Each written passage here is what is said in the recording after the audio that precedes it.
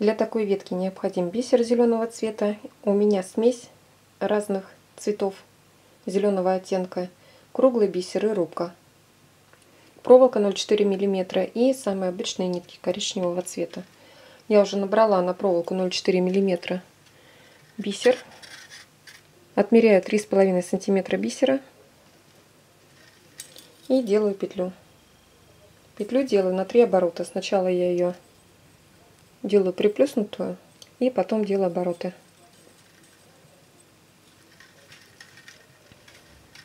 Подтягиваю. И далее также 3,5 см. Оставляю полсантиметра голой проволоки и делаю 3 оборота.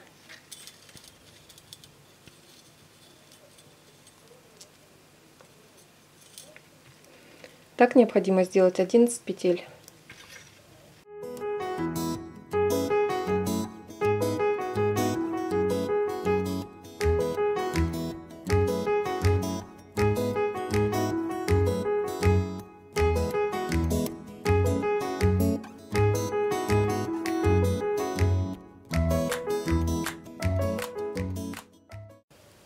Вот сделала 11 петель. Лишнюю проволоку отрезаю, не лишнюю, а проволоку от проволоки, от основной.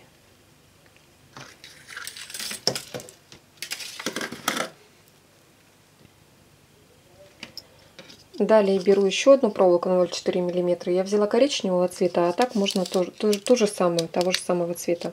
А вообще лучше делать на коричневой проволоке. Ну вот я уже на стальной. Отрезаю 15 сантиметров. Складываю ее пополам, проволоку,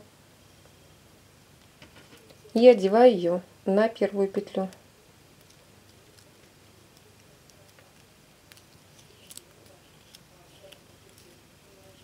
Вот она. Зажимаю и делаю несколько оборотов.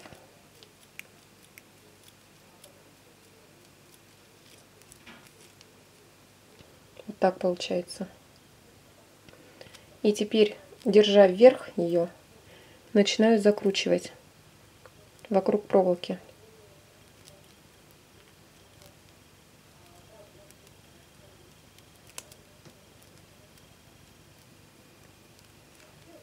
И конец проволоки, вот этот, скручивая, конец вот этой проволоки, скручивая с основной.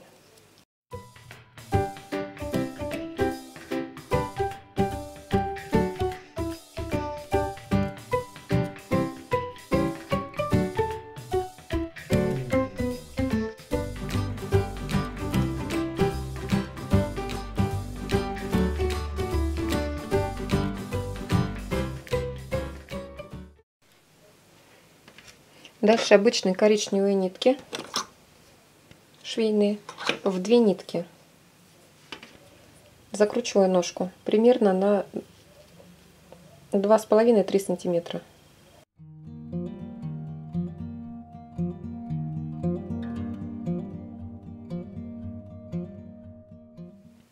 Скрутка на 2,5 сантиметра.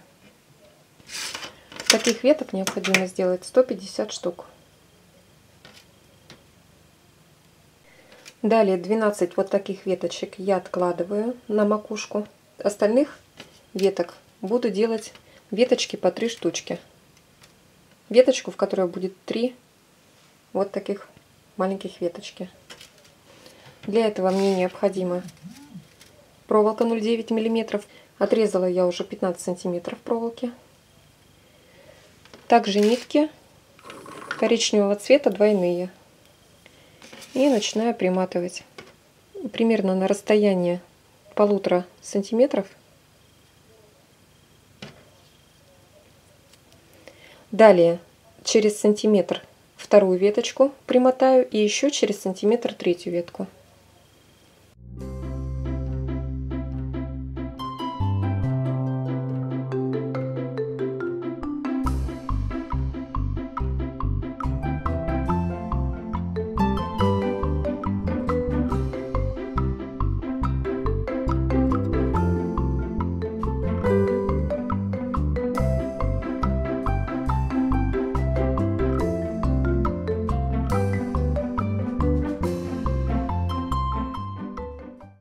Обмотка на 3 сантиметра. 3-3,5 можно делать от последней ветки. Затем поднимаю вот так.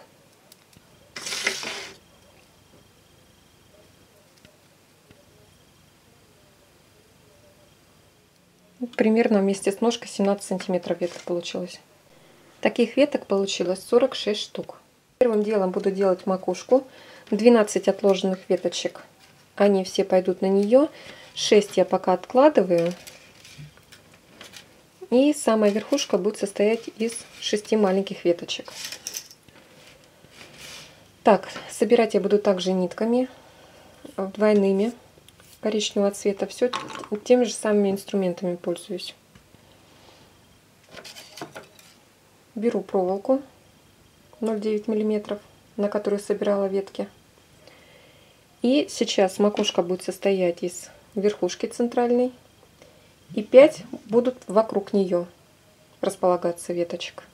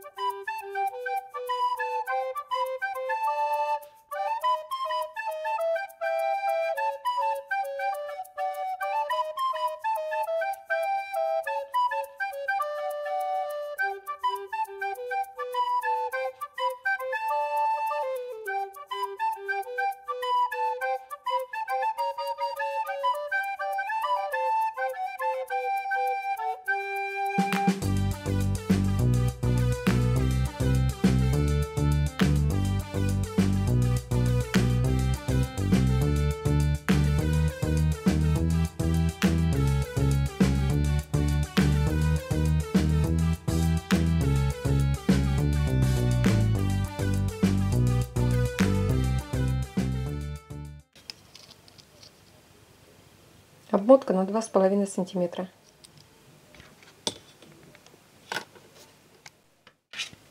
Осталось 6 вот таких маленьких веточек. И сейчас из них надо будет сделать 3 вот такие ветки по 2 штучки. Также беру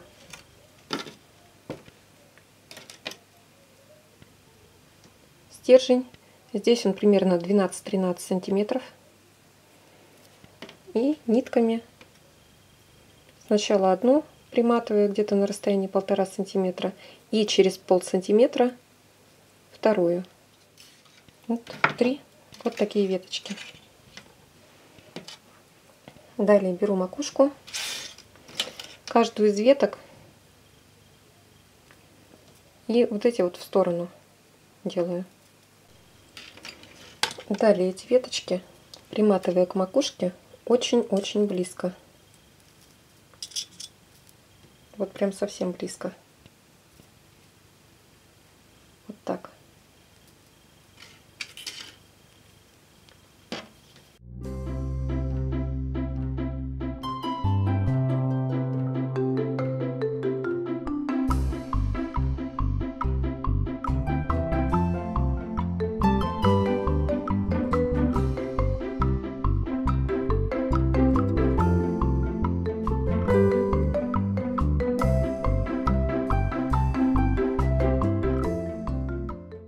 Ветки расположены очень близко.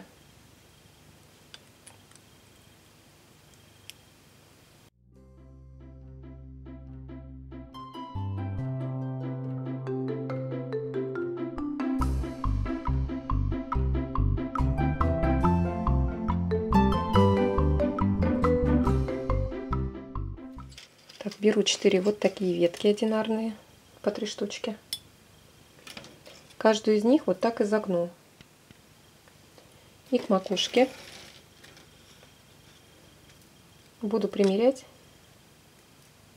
и приматывать. Сейчас я примотаю первую ветку, скажу сколько сантиметров, и остальные примотаю по кругу. Первая ветка, расстояние 1,5 сантиметра от последней ветки. Вторая ветка расположена рядом с первой. Третья ветка пониже предыдущей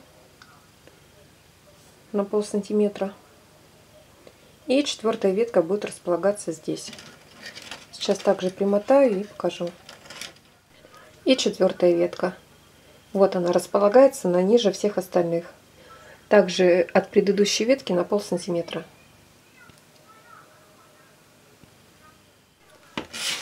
Далее беру проволоку 40 сантиметров и приматываю к дереву. Примерно вот так, флористической лентой. И дальше продолжу сборку. Далее делаю вот такую ветку. Она будет состоять из 3 вот таких веточек. Центральная, 2 боковые. Беру стержень примерно 17 сантиметров. Нитками приматываю к этому стержню сначала одну ветку, соответственно потом вторую и третью. Вот 2 я уже примотала. И сейчас сюда 3-я ветка. Сейчас 3-ю примотаю и покажу. Получается вот такая ветка. Эту делаю пониже и немножко вот сдвигаю боковые. Получается 3 вот такие ветки. Эту я уже изогнула.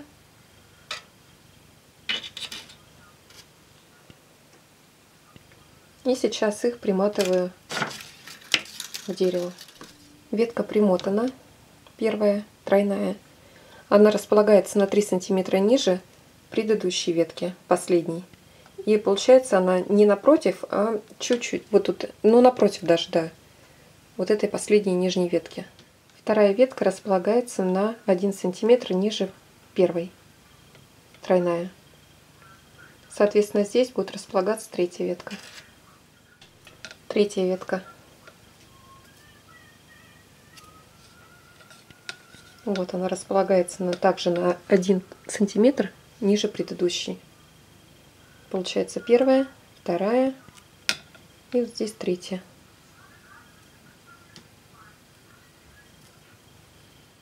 Следующая ветка будет состоять из 5 маленьких веточек. Одна будет из 3 и одна из 2. Но из 3 я буду располагать не вот таким образом. Одна в центре и 2 сбоку. А будет одна в центре, крайняя, и 2 вот так располагаться. И эти 2, соответственно, вот таким образом. Сейчас я их сделаю, покажу и соберу уже полноценную ветку. Соединила здесь 3 ветки, здесь 2 ветки.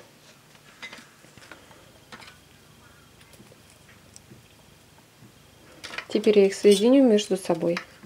Вот таким образом. Соединю сейчас и покажу. Так, вот эта ветка соединялась. Обязательно на стержень каждую ветку сажаю. Полсантиметра обмотала нитками. Вторую ветку примотала. Еще, наверное, чуть больше полсантиметра. И 3-ю ветку. Ну, здесь все как обычно. В общем, все надо смотреть и примерять. Вот так ветку я собрала. И теперь можно ее по-всякому изгибать. Или поплотнее сделать. Опустить, поднять. Таких веток я сделаю 3 штуки. Все 3 ветки готовы. И сейчас я их также буду изгибать и приматывать к дереву.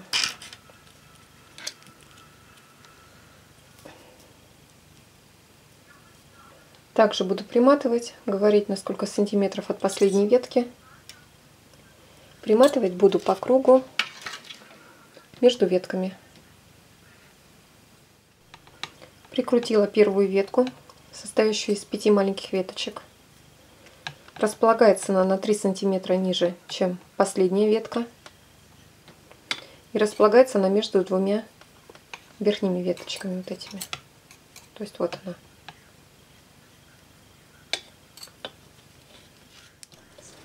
Вторая ветка располагается ниже предыдущей на 2 сантиметра.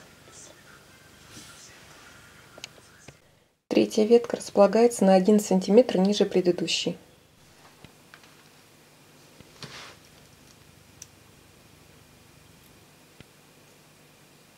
Следующая ветка будет состоять из 7 маленьких веточек.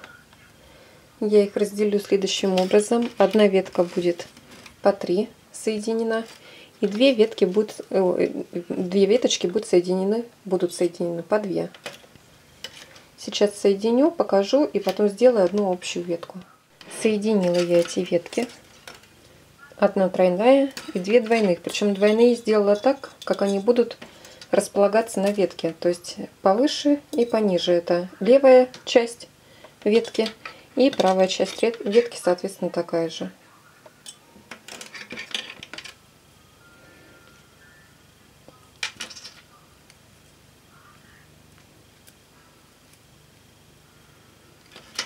И сейчас буду соединять. Соединю. Вот эта нижняя часть, она будет немножко уходить вниз, чтобы они не мешали друг другу. Сейчас сначала соединю одну ветку, покажу, и затем вторую ветку. Соединила я одну ветку с одной веткой с 2. Причем я ее расположила снизу вот этой ветки. И сейчас присоединю эту ветку. Скорее всего, расположу я ее повыше на этой ветке. Вот соединила 3-ю ветку. Теперь эту я немного опускаю. И эти 2 делаю как бы немножко поверх. Изогнула я веточку вот так. И уже посмотрела, в эту пустоту прям просится 8-я ветка. Вот такая маленькая. Поэтому я ее вот сюда вот таким же образом примотаю, чтобы заполнить вот эту пустоту. Получилась вот такая ветка. Вот 8-я веточка одинарная с 3 шишечками. Вот она встала в середину. Так выглядит сзади. Веточку из 8 маленьких веточек делаем 1 штуку.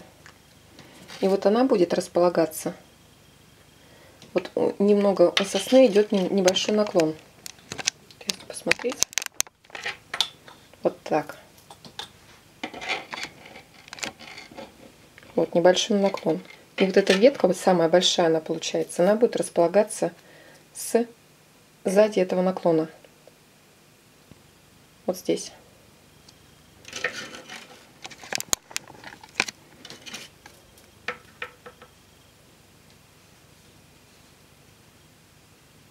Сейчас примотаю и скажу от последней ветки, сколько сантиметров. Вот последняя ветка. 1,5 сантиметра от предыдущей ветки. Ветка эта будет самая большая. Осталось 10 веточек. Из них я сделаю 2 ветки. Разделю их так. 6 веток маленьких. Это будет 1 веточка. И 4 ветки маленькие. Это другая. 4 пока убираю в сторону. И вот эти 6 веточек соединю по 2. Сначала получится 3 ветки. И затем из них сделаю 1 ветку. Сейчас соединю, покажу. И потом покажу уже окончательный вариант ветки. Скрутила веточки по 2. Соединила. И теперь соединю их между собой. Ну, здесь все просто. Центральная и 2 боковые. И посажу все это, естественно, на стержень. Получилась такая ветка.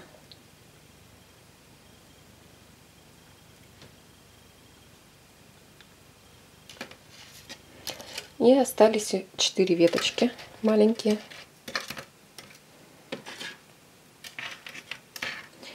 Их я расположу 3 вот так. И 4-я будет вот здесь сверху. Вот сейчас 3 я уже соединила между собой ветки. И вот эта 4-я, она будет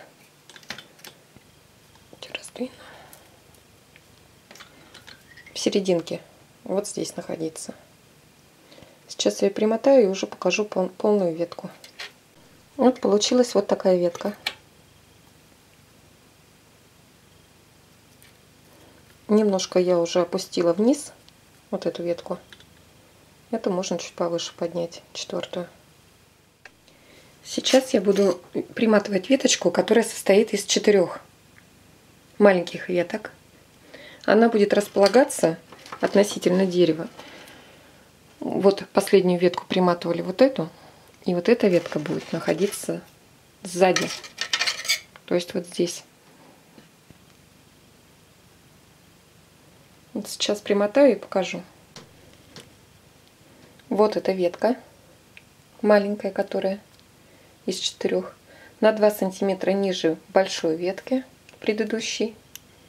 Располагается она вот совсем рядом. Вот дерево. Что так и буду с этим наклоном показывать. Вот она сзади. Если делать наклон дерева в левую сторону.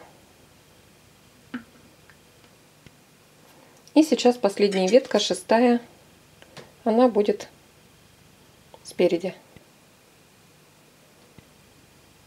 Сейчас эту ветку примотаю, все покажу и буду сажать дерево. 3-я ветка, вот она располагается, она совсем рядом, 1 сантиметр ниже.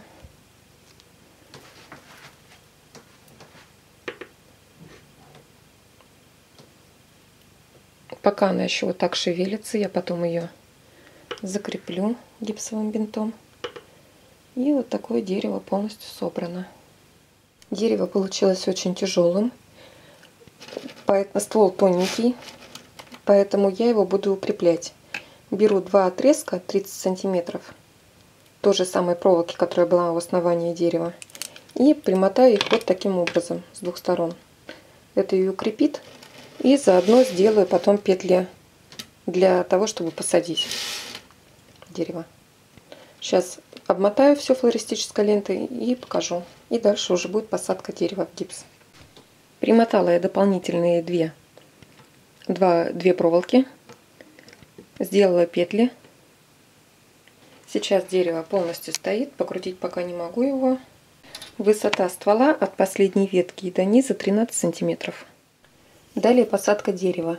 Я приготовила алебастр строительный, холодную воду и форму, куда буду сажать. Форма это из-под пресерв. Сейчас размешаю алебастр в холодной воде до консистенции густой сметаны и посажу дерево. Размешала гипс. Такая консистенция. Выкладываю его в форму.